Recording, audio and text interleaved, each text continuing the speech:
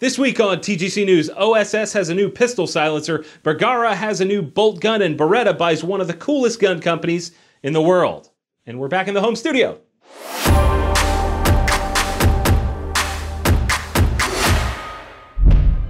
Kel-Tec continues to evolve and innovate with designs like the P17, an ultra-affordable 17-round 22 pistol, or the Sig P320, a 33-round 22 caliber pistol. How about the KS7 bullpup shotgun? And of course, the RDB lineup continues to grow with the RDB Defender. Kel-Tec keeps pushing the boundaries of what is possible. To learn more, go to keltecweapons.com. Welcome back to another episode of TGC News, the only gun news show that covers things you actually care about.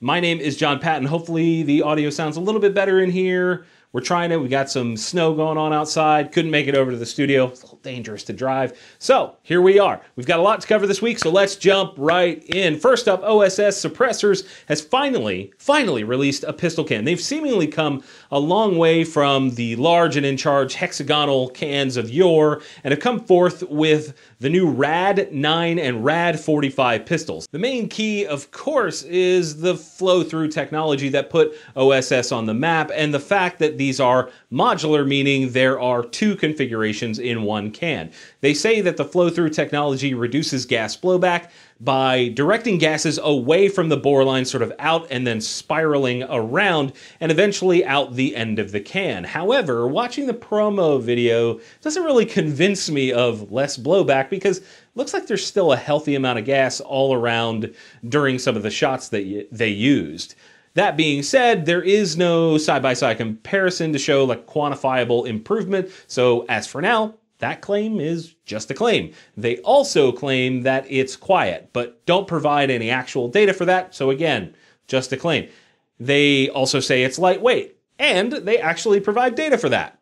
The 9mm in its short 5.15-inch configuration weighs 5.9 ounces and 9.1 ounces in the 7.7-inch longer configuration. The 45 version in the short 6.4-inch config weighs 7.6 ounces and 10.3 ounces in the longer 8.6-inch configuration. Compare that to the rugged Obsidian, that's a popular can, which weighs in at about 2 to 3 ounces heavier across the board. The prices are $849 for the 9mm and $999 for the 45 version. Overall, there's some big potential here. It's pretty cool to see interesting tech being applied to pistol cans, and at the same time, are the improvements noticeable or measurable? I suppose time will tell. I want to know what you guys think of these though. Are you excited to see this flow-through tech being put into pistol cans, or do you not even care at all? Sound off in the comments below, and let's talk about it. How about a couple new bolt action offerings? Next up this week, we have a new chassis from Sharps Bros. It's called the Heatseeker, and the key here is that it caters to a rifle that is really affordable. I'll go over the basics. The chassis weighs in at 1 pound 3 ounces and comes with a 10-ounce 14-inch handguard with M-LOK slots all over. That's pretty standard. It's made from 6061 T6 aluminum. That's great and all, but like I said, the key is what it's made for. Sharps started off by making a version of this for the Howa 1500, but this particular version is made for the Ruger American. To me, that's awesome because you're starting to see more options for sort of entry-level / budget rifles. Depending on the setup, it's entirely possible that this could be a part of a setup that allows you to hit 1,000 yards for under $1,000. The price of the chassis comes in at just under $460. I've seen the Ruger American short action rifles go on sale for under $400 sometimes, so that would leave a little bit of room for an optic. If you bumped your budget a little bit more, you'd be set up really nicely. Either way, the key here is seeing more affordable options for long-range stuff. Also in bolt action news is a new one from Bergara called the BMR. The BMR stands for Bergara Micro Rimfire, and the basic premise is that it's a slightly more affordable yet still super accurate rimfire rifle. As opposed to the B14R rifle, which is more of a trainer for big boy rifles and has a fancy stock, this is a simple yet match-ready variant. The basics are pretty straightforward. They come in 22 long rifle, 17 HMR, and 22 Magnum.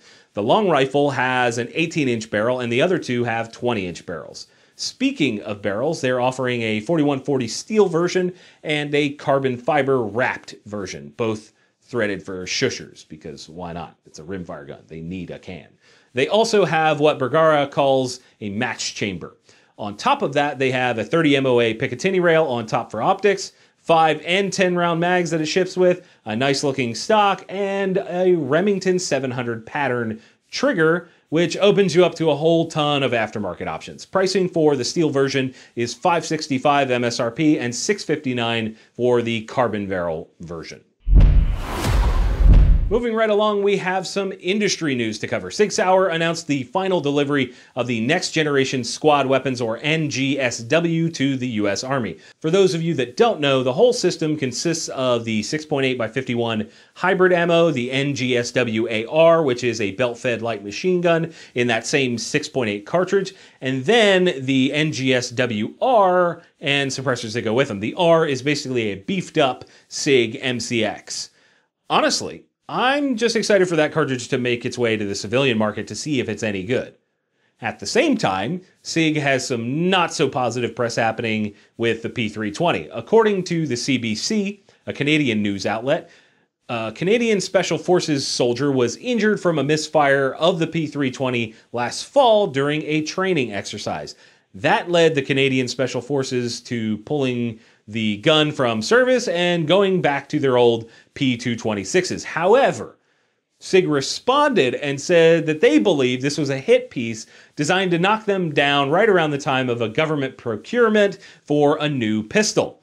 They also said that they got the gun and holster in question and were unable to replicate the issue. Then they added that the holster looked like it was modified. It was a 226 holster that was modified, and that a foreign object could have entered and caused the discharge. Either way, it seems like Sig always had something going on. In other gundustry news, Federal has been awarded the contract to supply the DOJ and FBI with 5.56 NATO ammunition. The contract is listed as multiple award, indefinite delivery, indefinite quantity, and will run for 5 years starting in April of 2021.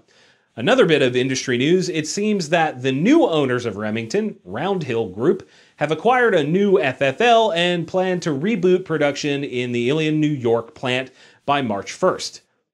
That's pretty exciting news and maybe a ray of sunshine. Hopefully they don't screw it up. It's very possible that they will screw this up. And rounding out our industry news, Beretta Holding, the parent company of Beretta, Benelli, Franchi, Sacco, Tikka, Steiner, and Burris, has announced another brand that they're adding to the list, the ultra-prestigious Holland Holland.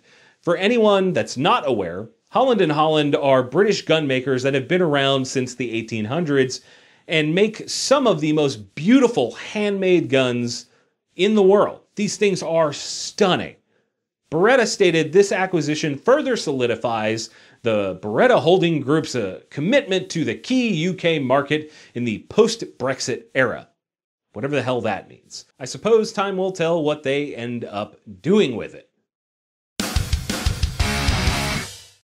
Guntuber of the Week continues this week. If you don't know, Guntuber of the Week is a segment where I share a gun-related channel that, by our standards, which are admittedly really high, puts out high-quality, entertaining, informative content on a regular basis. That being said, our Guntuber of the Week this time is Roger Beretta. I believe that's how it's pronounced. He's actually the owner of a company called QVO Tactical out of Las Vegas, and I first saw him through Talon Size channel. To be honest, the review type videos are really what sucked me in here. The vlog stuff, yeah, we've seen that, but the review type videos, the footage is clean, the presentation is fun and entertaining. It's just a good time to watch. Here's a clip. In today's video, we are taking a look at the new slide from Arc Division, the Arc Reactor.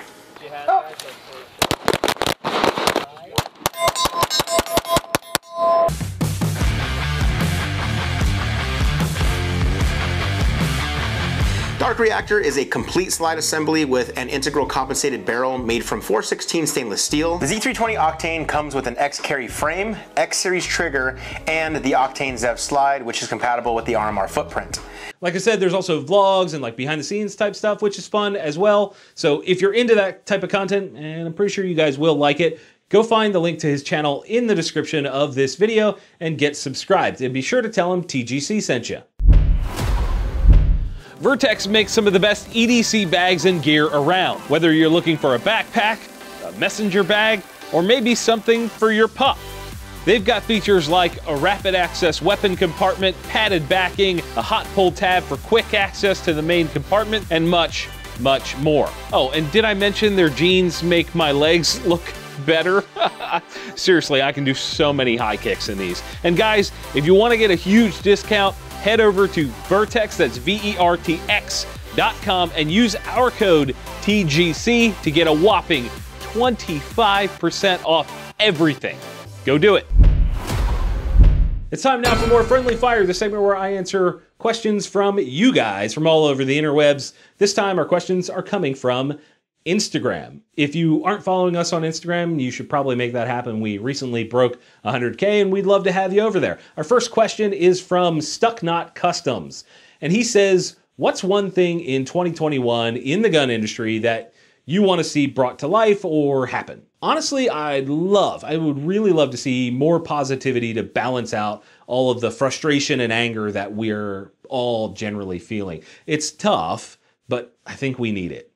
Zach Hansen says, what do you think of events like the tactical games? I think they're great. Anything that allows people to come together and compete and have fun is just a good thing, especially if it includes guns. Like, that's awesome. And this next one is going to be a fun one from Low Level Flying. And they said, if time and money weren't an issue, what is your dream vacation? Going to Mars. If we're talking realistic stuff, I'd love to spend a month traveling around the world to incredible places, just straight up like picturesque, jaw-dropping views in the mountains, along the sea, all over the place with my lovely fiance Genevieve by my side. That would be awesome, and I would love to do that. My friendly fire question to you guys this week. What company makes the best guns out there, and who makes the worst guns? Sound off in the comments below, and if you want to ask a friendly fire question, jump over to theguncollective.com and send it our way. After you click the like button, be sure to hit the secret affiliate link down in the description. That would be a massive help for us. Don't forget to use the coupon code. I believe there's one this week. And of course, don't forget to get subscribed for more gun news every single week. And as always, thank you all for watching. We'll see you soon. Yep, it's over, but don't worry, you can click on the video up top to watch last week's show, and the one below that is the one that YouTube thinks you'll enjoy. Check them out and let me know what you think.